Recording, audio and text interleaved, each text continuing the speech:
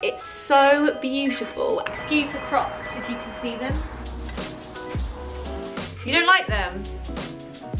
Oh, even the ring is nice. Yeah. Oh, there she is. She sleeps with her eyes open.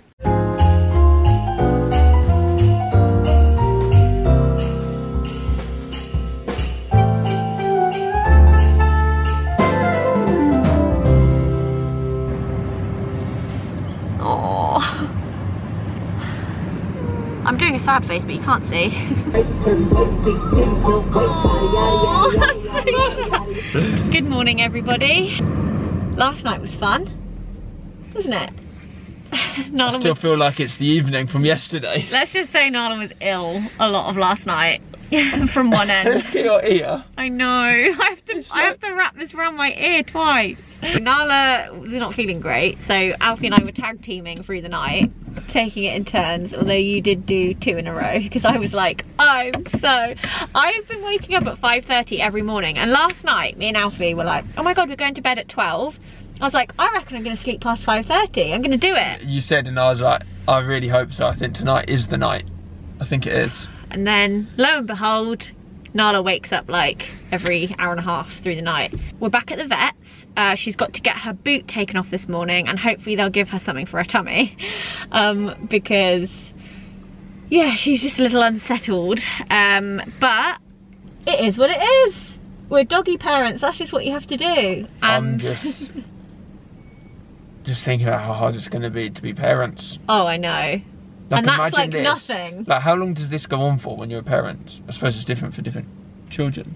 I don't know. What, like 6 months? Maybe more? Literally no idea. Is this her coming back? Because that would be awkward. We're sat in the vet car park and they've just taken Nala in.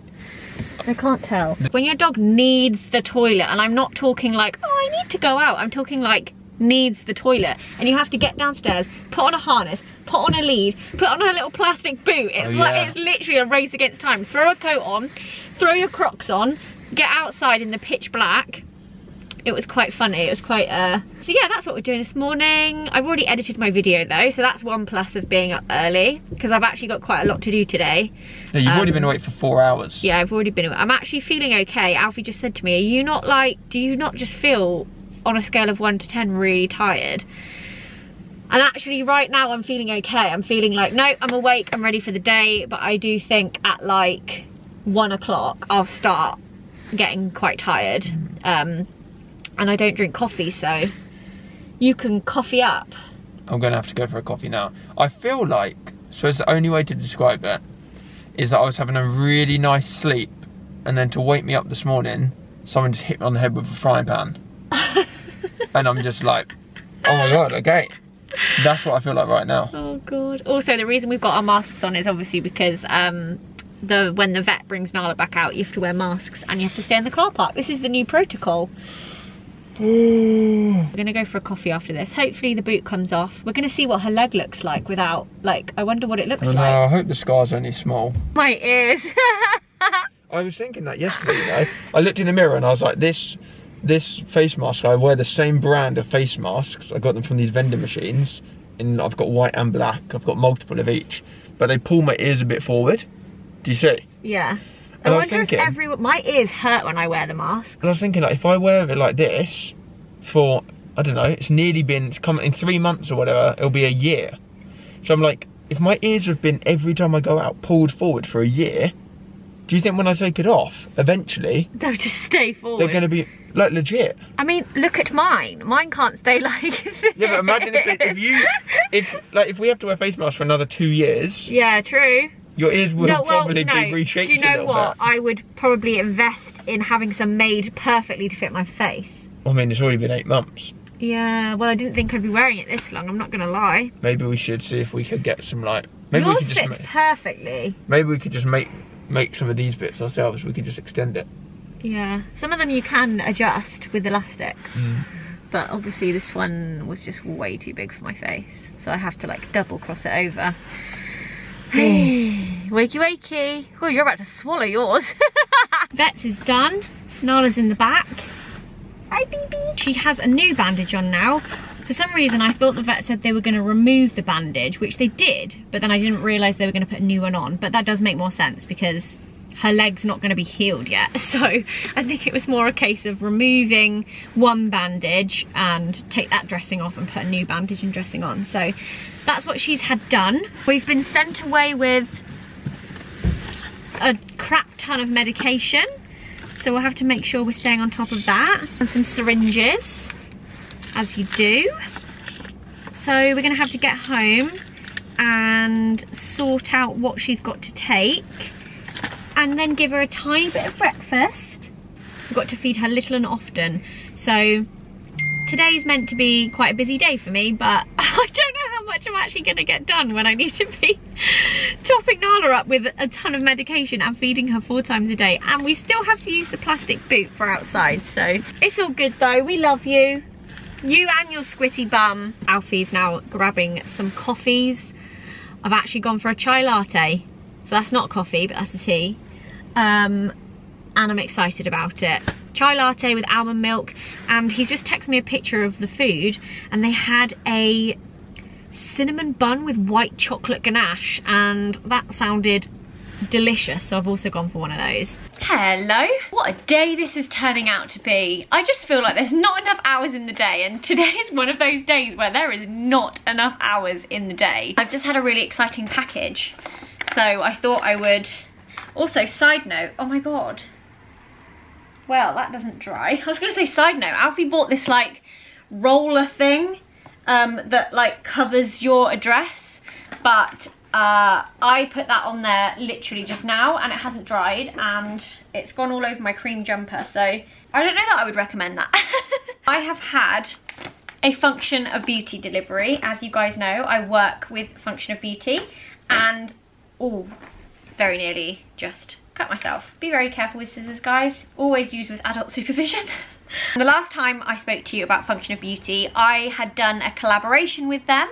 It was the Zoella X Function of Beauty collaboration, and we had the limited edition stickers and the scrunchies that I basically just live in, and so many of you ordered it. Oh my goodness, this is such a mess. Right, I'm gonna put this on the ground. I should not have used that roller on that label. It's all over my hand. You'll have to excuse that. So many of you ordered it and loved it, and it was amazing to see you all tagging me on your stories when you were receiving your Function of Beauty boxes. So yeah, just thank you for the support on that, and I'm so pleased you love it as much as I do. If you're hearing me talk about Function of Beauty for the first time, I am aware that a lot of you may have heard me talking about this already, so I will keep it brief. But they are a hair care brand. They actually do other things too, which I will mention in a minute, but they are fully customizable hair care brands. So you can choose things like your hair goals, the things that you want to achieve, the type of hair you have. You literally fill out a survey online. I just feel that my hair is in such good condition. I feel that it's really healthy considering I put bleach on my hair. Yeah, I love it. Today, as I said, something super exciting. They have a new limited edition fragrance, and I am gonna smell this with you now for the first time. This fragrance is for the holiday season. It's called Isn't She Bubbly, and it's a sparkling champagne and citrus fragrance. I've somehow managed to get this on my finger. I can already smell it. It smells incredible. Oh, that is so fresh and so zingy, but also so festive. So this has notes of sparkling champagne and sweet orange peel and grapefruit oil. It smells incredible. It really reminds me of something, but I have no idea what that reminds me of. I love that. I can't wait to use that. That's gonna smell incredible. As I said, that fragrance is for a limited time only, but it's available in the shampoo, the conditioner, the masks, the leave-in treatment, the serum, the body lotion, and the shower gel. And as I said, I was gonna mention these because they also allow you to fully customize a shower gel and a body lotion. So when I remember to use body lotion, this is actually the one that lives on my bedside table. I use it on my hands, my arms, my legs. As you know, I'm not the best at moisturising, but something with a pump just makes life so much easier, and you can select the type of skin you have and how much moisture you want, so love that. As I always mention, Function of Beauty have no sulfates, no parabens, no toxins, no GMOs, and they are 100% cruelty-free and vegan. And I've literally been using this for almost 2 years. I wouldn't change it. I love it, my hair loves it. If you would like to check it out, or you want to check out the limited edition fragrance, then check my link below. You can go on over and you can get 20% off. Oh my gosh, I've just realised they also have these new festive stickers. These are so cute. And as always, got my name on the bottle. Alfie also uses Function of Beauty, so the fact that this has my name on now is actually very handy, so that he does not use mine anymore. I'm now just going to sit and moisturise, because after I said that, I was very aware of the fact that my skin felt so dry, and I was like, when was the last time I moisturised? Let's be honest. I'm actually really glad I put some makeup on, because I was feeling I'd reached that point, the point that I said earlier, where I was like, I think I'm going to struggle past 1 o'clock. Well, it's 2 o'clock now and I could shut my eyes and fall asleep. But actually putting a bit of makeup on, getting freshened up, having a shower has made me feel so much better. Also just realised the radiator I'm sat in front of. I came in here because this is like the only room with half decent natural light in it. Everywhere in the house today is so dark. It's one of those days. I really wanted to go out for a walk as well, and now I'm just a bit like, don't know about that. And Nala can't go on a walk because of her leg. At one point I was going on so many walks, and walks were like my thing. That was my like wind down. I put a podcast on, put the lead and harness on Nala, and out we would go. And especially through the second lockdown, and just before that actually, I was trying to get out and do a walk every day, and I really loved it. I absolutely love getting outside, discovering new places to go, finding new areas around where we live, and obviously Nala loved going outside as well. And then with Nala's leg, we weren't to let her, we didn't want the lump to get swollen, so we were told not to really take her anywhere or let her do anything that would mean it could swell up before the surgery, and now obviously she needs to recover, so no doggy walks at least, but that is no excuse. I should still go outside, even without the dog. But it's just not a very nice day. Tonight, I am going to do a little Instagram live with Amy on my Instagram. And we're going to do a little magpie Q&A, which I'm really excited about. I feel like Amy and I haven't spoken in so long. When we were writing the book together, we would speak back and forth so much, obviously. And now, obviously, the book is out and in the world. Although we have done a little prep for book 2, which will be starting officially in January, we've kind of started, we'd already started with the plot 2 years ago, but fleshing out, I really hate that word, but it's the only word I can really think of, and we'll begin writing the book in January. So this little bit of time, like after publication and Christmas and New Year, is kind of like talking about the book and getting to read all your reviews and having it out in the world. But it means that Amy and I don't really need to speak to each other as much, which is quite weird. So I'm excited to see her, I'm excited to catch up, and we just thought it'd be really nice to jump on Instagram and allow some of you to ask us some questions and for us to answer them. And I mean, what else is anyone doing on a Thursday evening these days anyway? So I actually do want to try and do a few more lives. I think at the moment I'm trying to juggle doing this and being on Insta stories even. I'm finding it quite hard. I'm really bad at doing both, and I've said this for years. When I put 100% into one, everything else sort of falls away a bit. But I do love an Instagram live. I love watching them too, especially when you're doing something like putting your makeup on or getting ready for the day or just like winding down. It's just something nice. I've literally just bought basically one of my favourite podcast series, which I've talked about a few times, is called Joan and Jerica. I think it's called Dear Joan and Jerica. Definitely not one for the faint-hearted. It's quite dark humour. I feel like if you know Julia Davis as a comedian, you know her humour is quite dark anyway. So I think immediately you'll know if it's for you or not. And I know people who don't find it funny at all.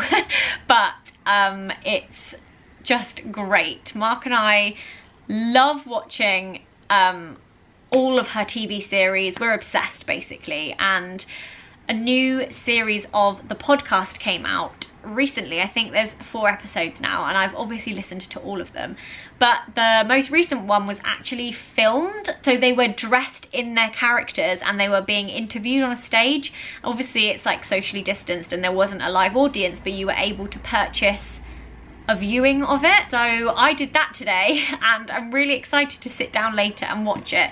I started watching a couple of minutes of it downstairs just to check that it worked, and I thought, no, I'm going to save this. I'm going to wait until the day is done and then I'm going to sit down and I'm going to really thoroughly enjoy it. But it looks great. I've sent Mark the link as well and he's all over it. If you want something really funny, a little bit dark, a little bit crude, then definitely check out Dear Joan and Jericha on podcast, wherever you listen to your podcasts, because it is great. A nice little distraction that will no doubt make you smile or laugh. But yeah, love that. So that's my little 2:30 in the day update. I said the other day that I wanted to pop the wreath up on the door and I still haven't done it. And it's now the 10th of December and that's just not acceptable. So I'm gonna do the wreath now. I'm gonna show you it first because I love it. Right, let me put you down here. Also, can we take a minute? I'm not wearing loungewear today.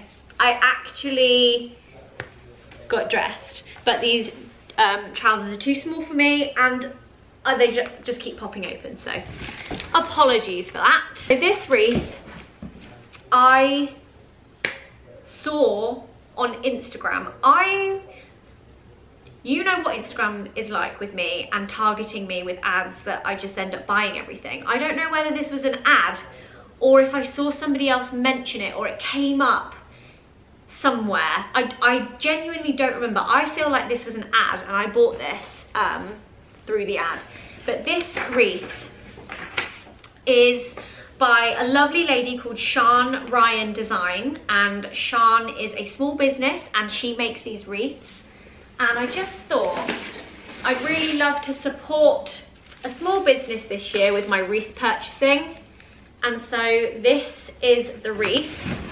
It has ornaments on it, like actual glass, is it macrame? Baubles on it. So once this has had its time, I do feel like it will survive quite well, but once it's had its time, I can take the decorations off and I can pop these on the tree.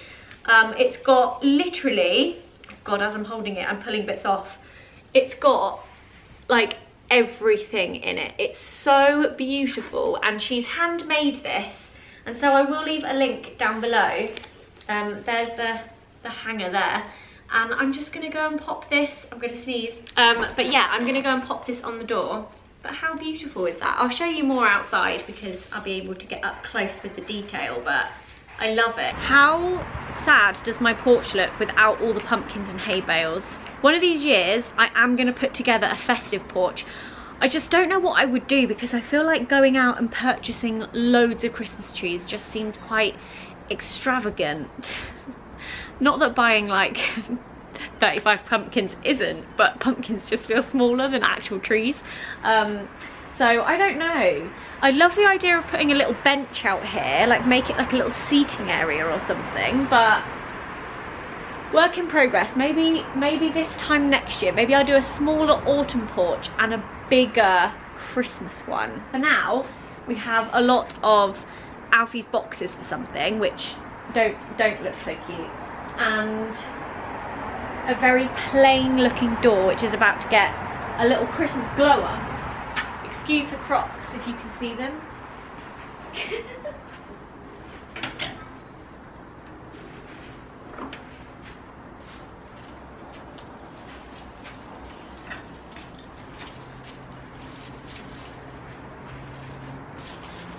Lovely. Look at that. It's literally got everything Christmassy you could ever think of.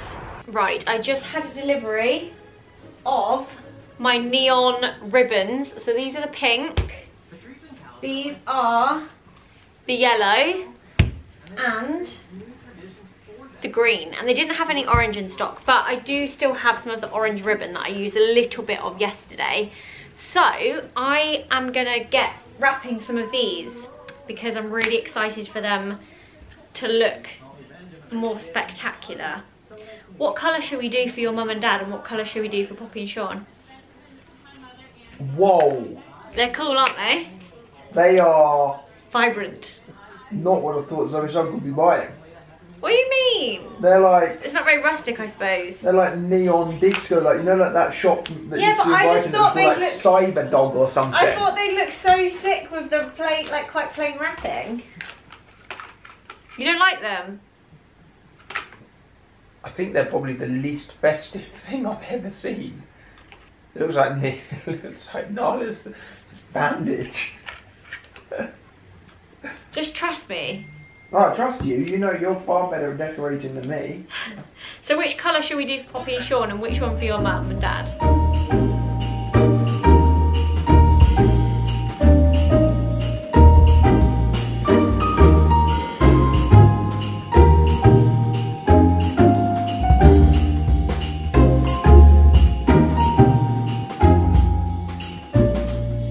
Done that for a bit. I have yet to try this cinnamon roll with white chocolate ganache, so I'm just going to sit and eat this. Oh, it's got little red currants on the top. I'm going to take them off. Okay.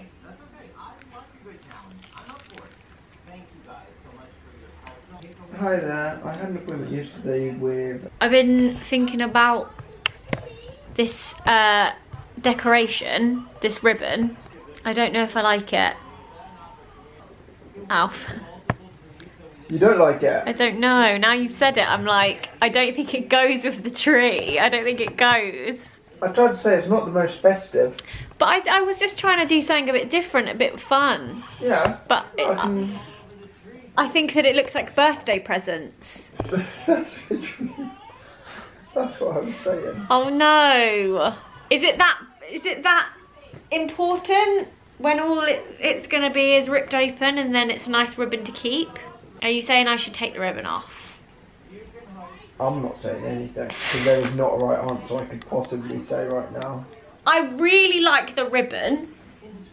I like the ribbon with the paper.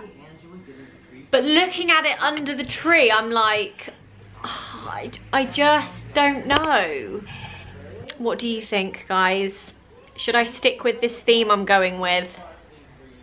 Or should I just take the ribbon off and just admit that it doesn't really look very festive and that it looks more like birthday presents? I had a vision, and I think the vision is there. I just don't know if that vision matches the Christmas tree and the rest of the Christmas in this house vision. I also really liked the idea that I could easily be like, okay, that's an Amanda and Nick present, that's a Poppy and Sean present because of the colour of the ribbon. I liked that, but I don't know. Now you've said it, I can't get it out of my head. When I look at it, I'm like, I just don't think that looks good. It's just a bit Cyber Dog, that shop that used to be in Brighton in the Lanes. Do you remember? That's the theme I was going for. Cyber Dog Xmas. I don't know. Maybe when there's loads under there it won't look so bad. Maybe when there's everyone else's presents you won't really see it. You won't really see the neon when everyone else's presents are there. I feel like I'm getting a tan sitting over here right now. I really like the ribbons though, they're really cool. Damn it, I don't know. I think, okay, well we've got time. Yeah, let's just live with it and see how we feel about it. I'm doing my live with Amy in half an hour.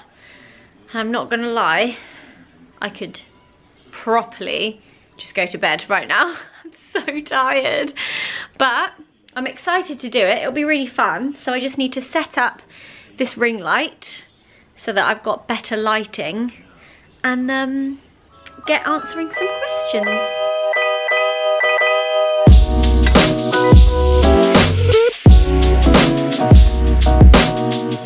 Okay, actually, oh, even the ring is nice. Yeah, this was Oi. This was £35.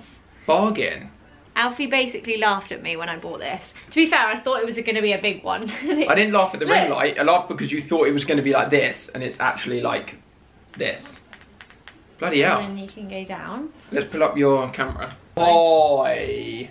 Oi. Okay. And then look, you can change it to like that, or blue. Blue light, warm That's light, nice. white light, and then you can go up and down. Okay, that's sick. That is bloody, that's £35 well spent. Happy with that. I'm about to go live. All good, Alf? Yeah. All good over there? I get so nervous doing live stuff. I don't know why. Really? Yeah, it's just my own Instagram, but I don't know. How do I go live? Swipe along the story. Yeah. Then you can swipe to live instead of like... No, I can't. I don't know where it is. Quick. Come and help me. And then the bottom is the fourth one along. Oh. Do you see? Why don't I have it? Oh, live. Yeah. Okay. I'm going to tune in and just put comments in from over here. I'm live. No, you're not. Yeah. Did anyone hear Alfie there? I'm going to tune in and just write comments from over here. Hi everyone, happy Thursday. Hope you're all having a great day. Hi Alex. We'll just wait for a few people to join. I just thought it would be nice for me and Amy to come on and chat about Magpie because we've not done that here on Instagram together. And also I haven't spoken to Amy in so long. Oh, thanks Al. Hi everyone. Hi, hi, hi. Oh, your baby just said hi. Hi Nora. Right. Oh, there she is. That worked. It said Amy text you and I was like, if I click that, what happens to this live? How are you doing? I'm doing really well, thank you. Look at you with Magpie behind you. Wait. I like to represent. First question is from Anne, and she said, how did you come up with the concept for this book? So this was an interesting one because we kind of knew what kind of book, like we kind of decided we wanted to write a mystery, didn't we? Yes. First of all, Very early on, like literally like 2 years into our friendship. Yeah, definitely. Yeah, I know. And it was sort of like once we knew that we wanted to kind of write that sort of young adult mystery, then it was like a matter of like picking out what really interested us, I guess, wasn't it? We both loved the kind of atmosphere and things of Pretty Little Liars. We talked about that quite a lot, haven't we? Yeah. And you like Broadchurch and lots of other shows like that. And then it was like we wanted to really like root it in British superstitions and traditions and things that like made stand out from some of the American young adult stuff that's out there.